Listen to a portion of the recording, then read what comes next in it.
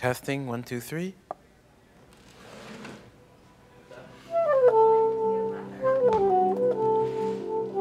What is this all about? Why are we telling this story?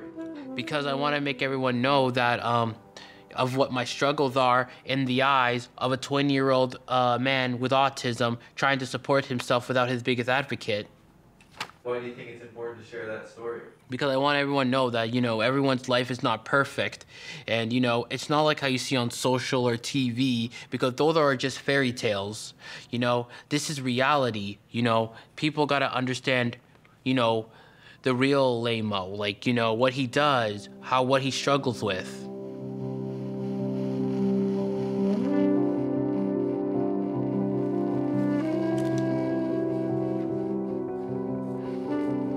Dear Mom, I can't believe it's been 2 years since you've been gone. Not a day goes by where I don't think about you and miss you.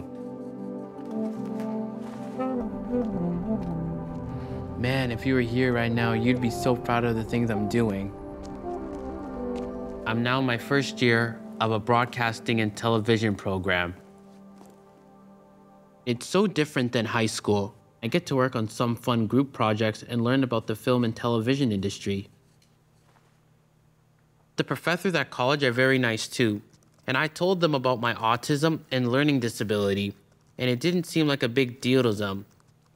Some kids from college even asked me to hang out with them, but they drink alcohol and smoke cigarettes, and I'm like, no way, man. So in the oh, great.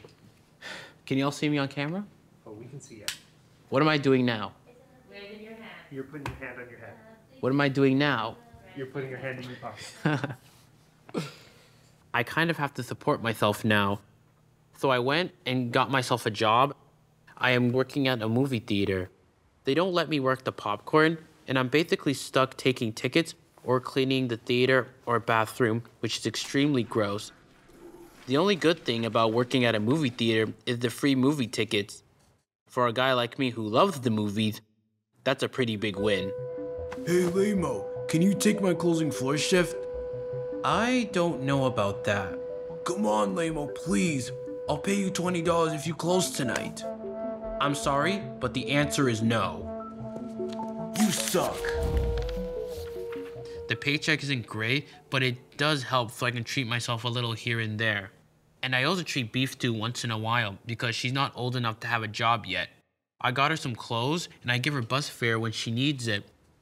Even though we don't always get along, I try to be a good older brother. I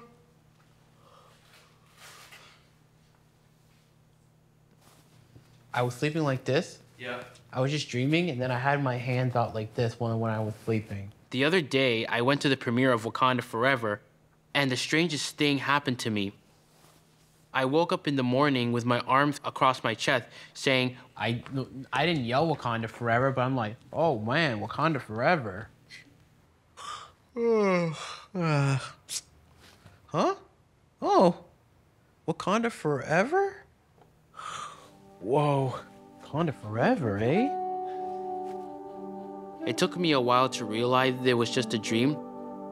I guess that's what's so special about movies. They can make you believe anything, even if the world sucks most of the time. Speaking of Black Panthers, well, kind of. We got a cat, Tiger. He is such an adorable cat. He seems to like me more than Beef do, because he always comes into my room and jumps on my bed when I'm asleep.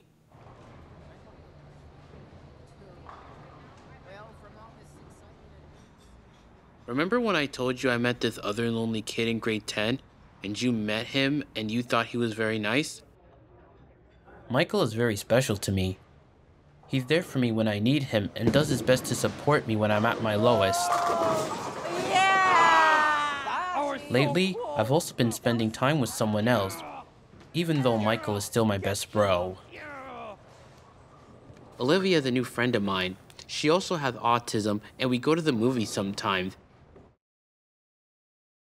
Olivia is very beautiful and sweet and kind. Amina thinks I might have a crush on her, but I don't know. It's complicated, and I'm going to wait at least 2 more years before I ask her out. Amita's a good friend, and we talk about just about everything almost every day. She works in the industry, and she hired her friend Jelani to take my headshots. But the thing about acting is it's really hard to be a working actor. You have to do these self-tapes that Amita helps me with on Zoom. Hi, I'm Leymo Mohammed. Hi, I'm Leymo Mohammed. Hi, I'm Leymo Mohammed. But it's really hard to understand the characters sometimes and imagine the scene and the eyeline, like where you're supposed to be looking. I am represented by my agency, and I am on the autism spectrum. Even though the industry is trying to be more open to people with disabilities, I still don't think they get how hard things like self-tapes can be for people like me. And they gotta know that if a role says it's for a person with any ability, like I'm not gonna come off as someone neurotypical because I don't know what that's like to think like that. I don't think they understand that.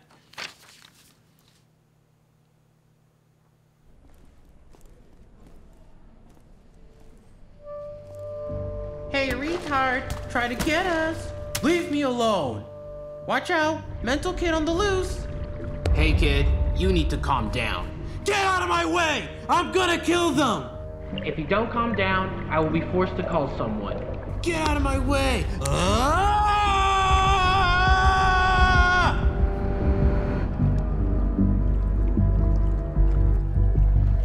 They wanted to arrest me. But then you came in telling the cops that I have autism and it wasn't my fault, and these kids were bullying me and giving me a hard time. Sometimes I feel like I can't win in this world. Like it's just so frustrating when everyone is against you and nobody is listening. What are you supposed to do? You can't retaliate. I learned that the hard way so many times. It's still so hard to not react and just keep quiet. I feel like I'm gonna explode. Stop right there. Empty out your pockets. Excuse me?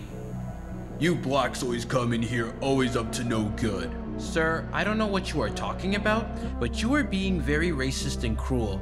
You shouldn't judge a person by the color of their skin. Show me what you stole right now, or I will call the police, you thug. I don't know. I feel like, with George Floyd and everything, anything could happen to me. Even if I'm completely innocent and don't react. When bullies or hateful people call the cops on me for no reason, the cops tell me that I'm on a short leash.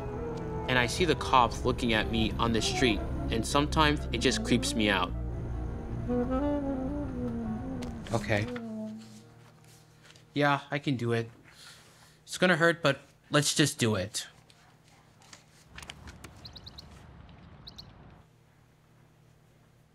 I see you. How can I help you? Hi, it's Leymo. I'm just calling about my mom again. Okay. Can I have her name? Sure. It's Bantu Abdullahi. She's been there about a month. Okay, hold please. I'll check.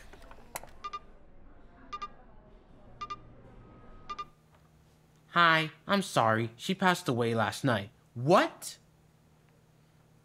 I'm sorry. She's dead? She's dead?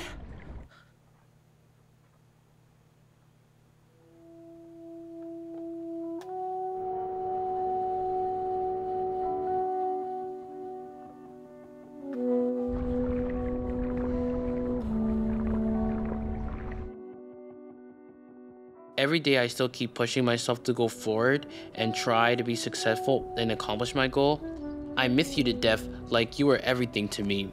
You were my biggest supporter, and it sucks how COVID had to take you away from me.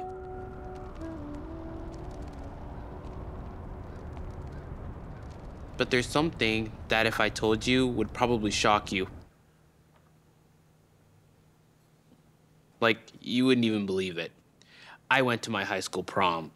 Gonna go chill, hang out with a few friends, the works. Probably not gonna stay for long. As you see, I shaved off the old cookie duster, my beard, so I look ready. Just gotta comb the old hair, and yeah, I'm so freaking nervous. Don't have a date, but oh well. As you know, I never danced with a girl before, so my friend Amita did a quick lesson for me. I dressed up in a suit that I got from International Outfitters, and some people even said I looked handsome. When I got there, I got to take some pictures with people, and believe it or not, I also got to dance with some of my classmates. It just made me so happy. For once, I felt like a normal teenager.